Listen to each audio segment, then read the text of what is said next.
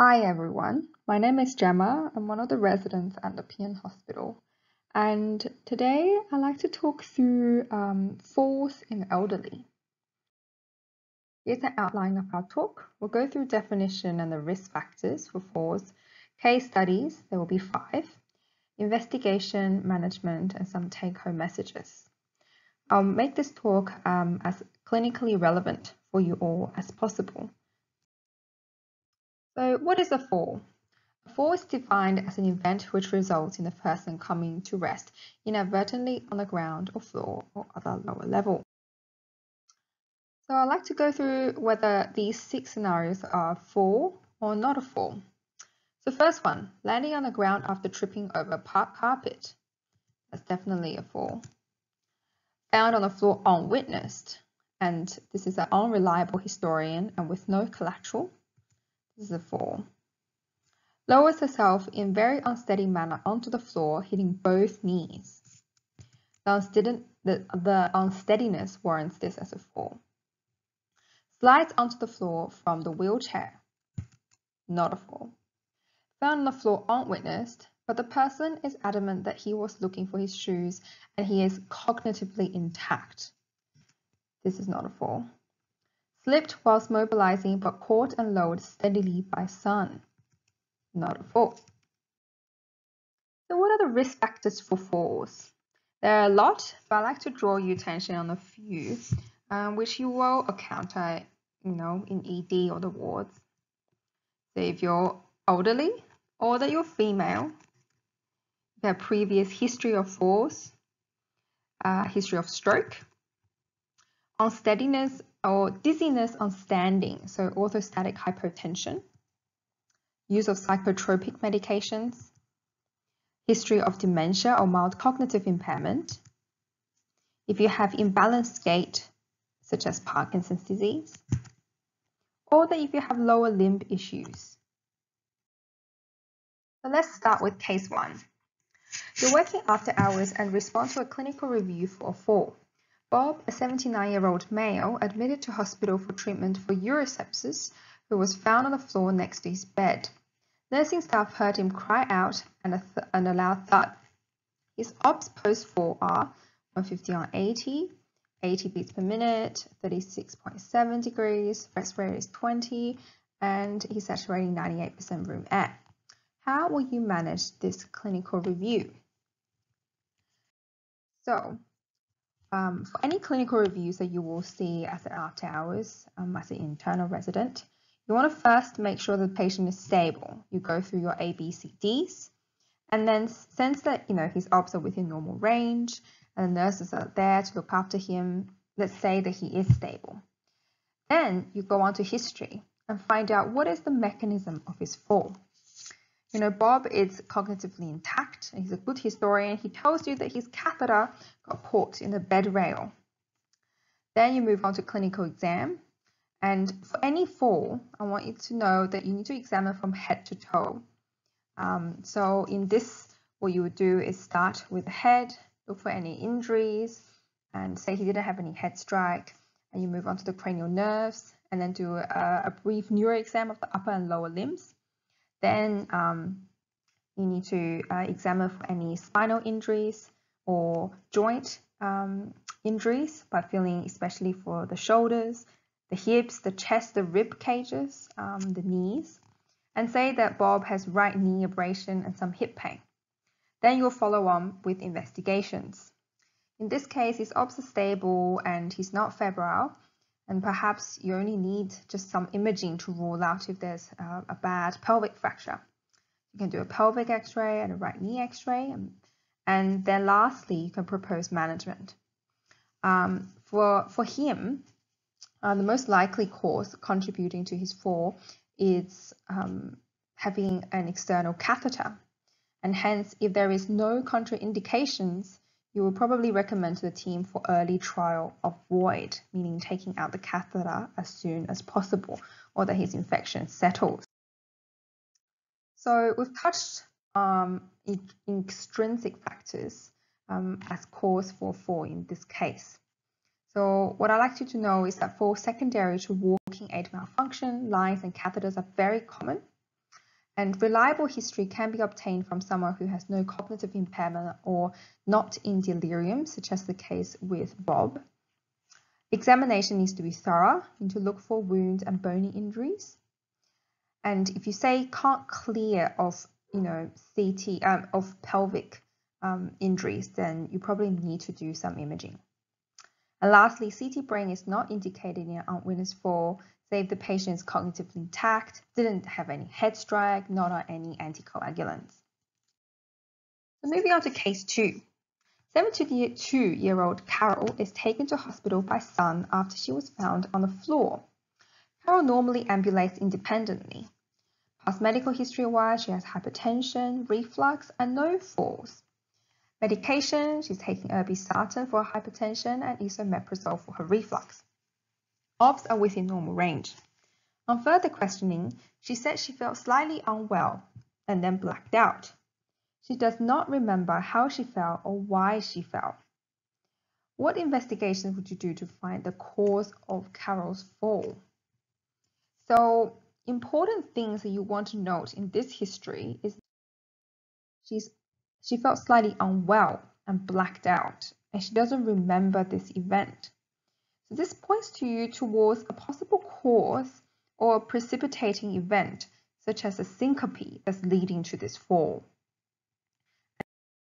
So to rule out a possible syncope event, we can do an ECG. And say this is Carol's ECG. What can you see? There are 3 beats, so in sinus rhythm first, followed by regular QRS, and then it disappears until the 3rd strip where it starts beating regularly again. So in total, this ECG demonstrates there is a prolonged sinus pause, which indicates a likely cause of her fall. So what investigations can you do to diagnose or rule out syncope? Syncope can be divided into cardiac, neural, or autonomic causes. For cardiac causes, as we've touched on, ECG is essential, plus or minus 2 days of telemetry monitoring if you're really concerned from the history. This can be in addition to an echo and a Holter monitor as an outpatient. Secondly, for neurally mediated syncope or vertebral basilar insufficiency, you can consider a CT brain or CT angiogram. Thirdly, for autonomic causes, a postural blood pressure together with heart rate can help you to see whether the patient is compensating when they say stand up really quickly with adequate increase in heart rate. Other than that, you can do your basic workup like a full blood count, EUC and CRP, plus or minus a chest x-ray. So as we've spoken about, the ECG findings suggestive of a cardiac-related syncope can be divided into the heart blocks, such as the first is if they have inappropriate sinus bradycardia, say if they have symptoms of bradycardia when it's beating less than or equal to 40 beats per minute. And second, if they have any heart blocks, like sinus atrial node block, like a prolonged sinus pause over 4 seconds. If they have AV node blocks, like 2nd degree or 3rd degree heart block. Bundle branch blocks, either left bundle or right bundle, together with a left-sided fascicular block. And by that, I mean either they have left axial deviation or right axial deviation on the ECG. And lastly, ischemic changes, QT interval changes, or ventricular tachyarrhythmias. The management for cardiac-related syncope include a pacemaker insertion, especially for the ECGs I've just mentioned above. These are definitive indications. Or if they already have a pre-existing pacemaker and then they had a syncope, you want to do a pacemaker check in hospital. Let's move on to the 3rd case. 75-year-old Edward comes to hospital with wife after an unwitnessed fall at home. This is on the background of Parkinson's disease. On exam, you notice typical resting tremor, stooped posture, and bradykinesia. What are his risk factors for falls and how will you manage these risk factors? I've said before, gait instability due to, say, Parkinson's disease is a huge contributor to falls. And what are his risk factors? So I've grouped the risks of Parkinson's disease in terms of falls into 3 areas. First is gait imbalance. You can definitely see this on exam for for someone with Parkinson's. They have a stoop posture. They can't rise well because of postural instability.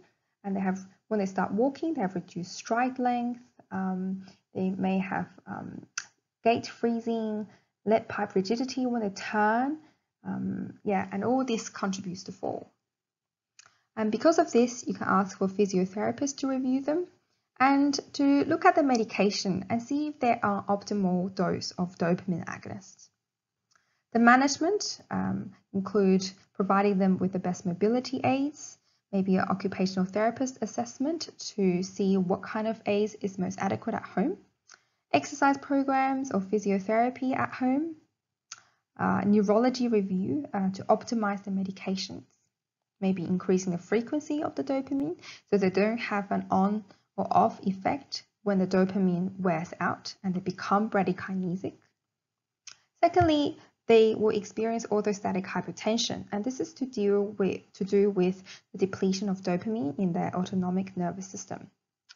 You can detect this with the postural blood pressure and the heart rate, and they probably will have a greater than 20 millimeters of mercury drop in their systolic when they say stand up after 1 minute. The management can be divided into non-pharmacological, including TED stockings, and telling them to rise slowly from the bed or taking a gulp of water when they rise. And pharmacologically include, say, fludrocortisone or midodrine, which has shown some slight evidence. And thirdly, there is dementia. So Parkinson's disease patients, over half at least, will have some cognitive impairment in the years to come. And I guess to help to manage this aspect, because this is a huge risk for falls, you may do some screening tests like standard NMSE. It's good to rule out whether the patient have dementia or not dementia. MOCA test can be used for patients who say have different language. Oh, my apologies. MOCA is also similar to standard MMSE, whereas RUDAS is the one where you can use for patients with, say, low education or culturally and linguistically diverse backgrounds. Obtaining a collateral history is important to see the subacute decline in cognition, and you can follow this up with CT brain, MRI, or PET scan to actually diagnose, say, dementia from Parkinson's disease. Now, management again can be divided into non-pharmacological, like carer support, a lot of education, patient support, and services at home, and pharmacological, including donepezil, rivastigmine, like the acetylcholinesterase inhibitors. Okay, moving on to case 4. So 78-year-old Joanne from nursing home was brought in by ambulance following an unwitnessed fall. She was found sitting on the edge of a bed. She herself has no recollection of the event. Past medical history include dementia, hypertension, ischemic heart disease, osteoarthritis, type 2 diabetes, and depression. Medication include irbesartan, donepezil, aspirin, duloxetine, simvastatin, prazosin, amlodipine, tramadol, PRN endone, glipizide, Novorapid, and Lantus. How does Joanne's medication contribute to a risk of falls, and how will you rationalize the medication? So you probably know that I've purposely made. So this is a very long list of medication, and I just want to demonstrate to you the effect of polypharmacy. Polypharmacy is defined as 5 or more medications frequently in aged care population. So I've highlighted different classes of medication with different colors. So let's first look at the irbesartan, prazosin, and amlodipine. All of these are antihypertensives, which can lead to a drop in blood pressure, causing a fall. And the management is essentially eliminating unnecessary antihypertensives, especially if the patient, say, is not hypertensive and have a good management of blood pressure. Then you may consider first eliminating the central acting ones, such as prazosin, and then consider other things. Second, there is duloxetine. Duloxetine is an SNRI that helps to treat depression. And a lot of the antidepressants have an evidence for increased falls risk and fractures.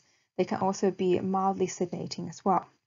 And the management for this is to, well, first consider if the patient needs this medication by, say, doing a geriatric depression scale. And if they do, then perhaps consider switching from, say, an SNRI to an SSRIs, which have less falls risk, or to mirtazapine, which a lot of geriatric population are on. Thirdly, we have tramadol and PRN-NJO. These are the analgesics, and a lot of the elderly population have been prescribed narcotics such as opioids, long-acting benzodiazepines, and GABAergics, which can exhibit a heavy sedative effect.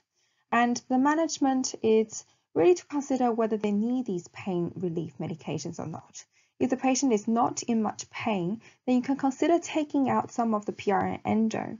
And if they are on, say, a long-acting benzodiazepine or long-acting tramadol or opioid, such as Targen, then you will consider tapering off these medications to minimize the withdrawal effect. Fourthly, we have these diabetic medication. Glipizide is a sulfonylurea, which can lead to hypoglycemia, and so can the Novorapid and the Lantus, which are insulins. So, to minimize the risk of hypoglycemia that can lead to a fall, we can think about, say, replacing the agents that have a greater hypoglycemic effect with the ones that have a milder hypoglycemic effect. So, say, switching the glipizide to a metformin, for example, and also consider reducing the insulin dose if the patient has well-controlled sugar levels. And especially in the elderly patient, your aim is not really to have a BSL between 5 to 8, perhaps a bit higher, so that they can you can minimize the hypoglycemic events.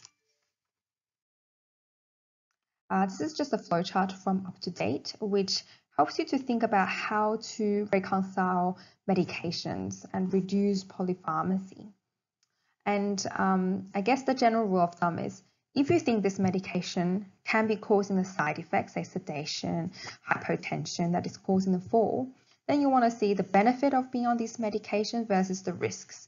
So if the benefit isn't to increase mortality, or that the benefit won't be seen, say, in the next 10 to 20 years, then you might think about stopping this medication. Now, if you want to stop the medication like a long-acting benzodiazepine, then you need to slowly taper it off rather than stopping it suddenly, and then you might anticipate a lot of withdrawal effects. The last case, case 5. 80-year-old John from retirement village was brought in by son after aunt witnessed fall with head strike. Past medical history include prostate cancer, post-prostatectomy, atrial fibrillation. Medication included metoprolol and apixaban. In terms of the history, John was very inattentive and unable to recall events. He wasn't oriented to time or place. On exam, there were no neurological deficit. Sounds were dual. There was some mild suprapubic tenderness. OBS include 150 on 90 in terms of blood pressure, 80 beats per minute for heart rate. It was 38, hence febrile, saturating 95% of room air, and a rest rate of 20. CT brain showed a superficial scalp hematoma, but no intracranial pathology. I just want to flag that the reason why we did a CT brain is because, he had some head strike, it was aunt witness fall, and he was on anticoagulants. So, for John, how would you further investigate the cause of his presentation? Now, the things that I would like you to flag you in this history is that he was very inattentive, unable to recall events, and disoriented. Now, this sounds like delirium, the delirium is coupled with suprapubic tenderness and a fever. So what are you thinking here? This may be an acute medical illness or acute infection. And what I like to communicate is that infections can cause a lot of falls in the elderly. And John's fall is likely precipitated by an infection which has caused the delirium and the fever.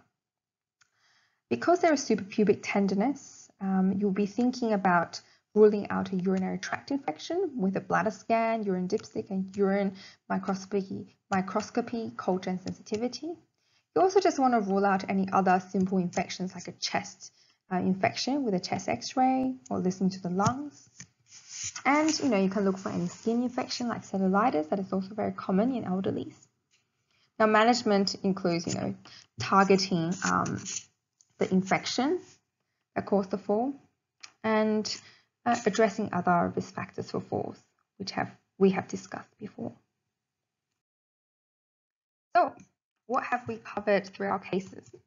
We first looked at the catheter case, which is an extrinsic risk factor for falls because there are environmental hazards and there are restraints which we want to eliminate from the patients.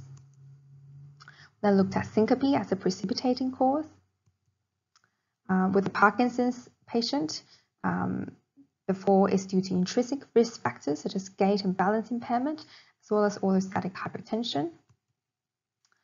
The next patient with polypharmacy, intrinsic risk factors is the dementia, and that can make the drugs maybe more overreactive, and also polypharmacy. And lastly, the acute medical illness with the urinary tract infection, which can cause a fall. The next 3 slides, including this one, is more just, say, for your long case or how you approach a patient on the ward who present with a fall. So briefly, you can read this in your own time, but briefly, in terms of the history, you want to know the 5 W's. What happened? Where was the fall? Where did it hit? When did it happen? How was the mechanisms like? And who was involved? So you can get a collateral. And about the fall, you want to know prior to the fall, any shortness of breath, dizziness, vertigo, chest pain, or have they been well really? And then you want to know if there's any head strike, any loss of consciousness, so that you have an idea if this is syncope or not. Did they have a long lie? Do you have to do a creatine kinase to rule out, say, rhabdomyolysis? And what happens after the fall? Think about the footwear, the vision, and the walking aid, which are environmental, external factors causing the fall. We've spoken about whether they're feeling ill or not recently. That can be an acute medical illness causing the fall. And just to be comprehensive, you like to know the frequency and the mechanism of previous falls, just so that you might say do an osteoporosis screen to rule out why they're having all these recurrent falls.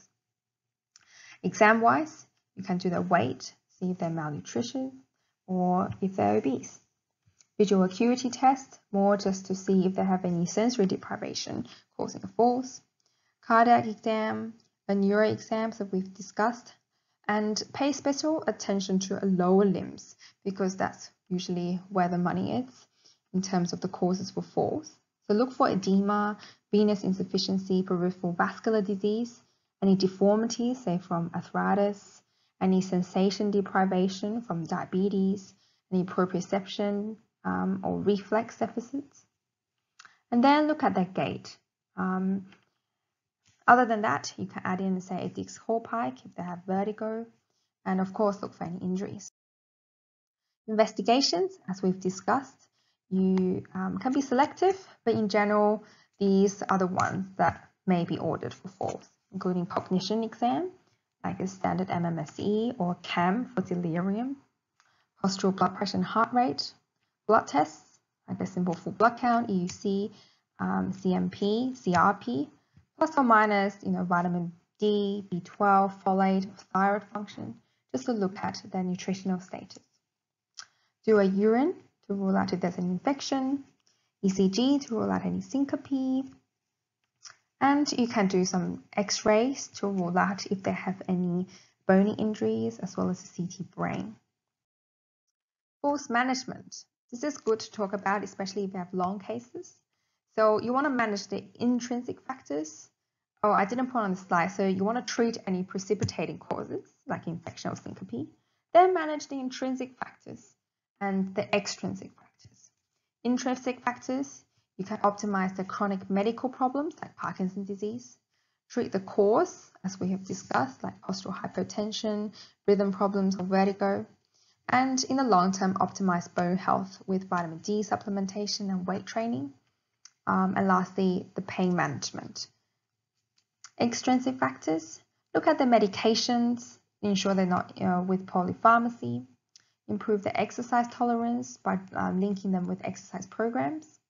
An OT visit at the home to assess their environment as well as if they need any aids at home. Improve their vision or any sensory deprivation. Improve their nutrition and, of course, podiatry. So, take-home messages. No fall is mechanical. So please don't say that, 89-year-old Bob has fallen because of mechanical reasons.